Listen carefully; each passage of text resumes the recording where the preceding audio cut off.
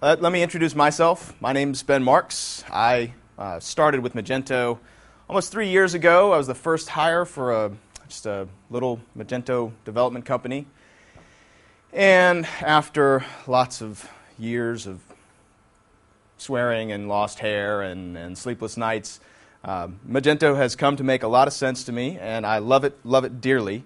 Worked on lots of different implementations, from just simple theming, taking PSDs all the way through to full website, and then I've done a lot of integration work, etc. So my experience with Magento is hopefully like a lot of yours already is, or like your experience will be. The goals that we've identified for this course are understanding Magento architecture and module structure and some of the conventions behind how those modules are put together.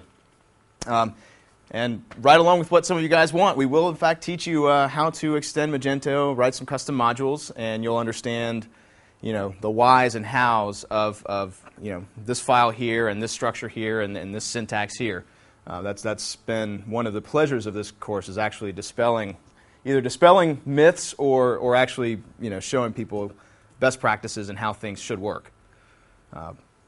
Also, we'll be touching on towards the last day or so, actually last 2 days, we'll be looking at upgrade, specifically upgrade scripts, but then throughout the course I'll try and let you guys know, make you aware of any potential gotchas as far as being able to upgrade later on.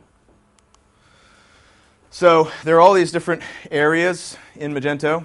We're focusing on the core and the admin.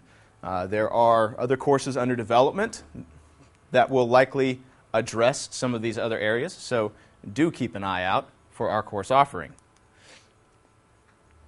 All right, so we've broken this whole week out into different sections.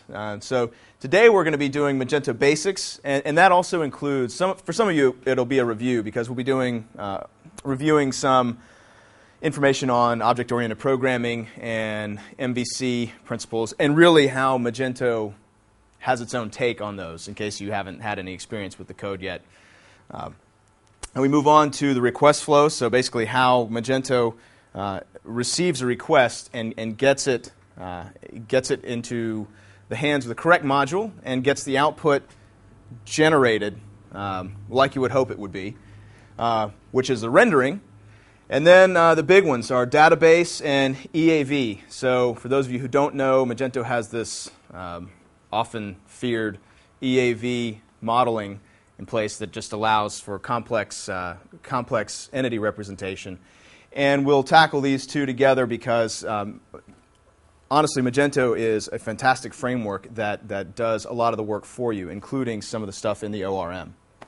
And then on the last day, Adam, this is your admin HTML. So we'll be going into, well, actually, by the end of the rendering lesson, we actually start building a module. So at the end of the course, you'll have a complete module that you can refer to kind of as a scaffold to build other modules, and that'll include admin grids with Ajax and everything else. Pulse. Some quick facts about Magento. I can't actually keep the slide updated enough. Magento is growing and growing and growing. Over 200 employees. I'm pretty sure well over 25 billion in transactions. Millions and millions of downloads. The community, I'm sure you know, is large and vocal.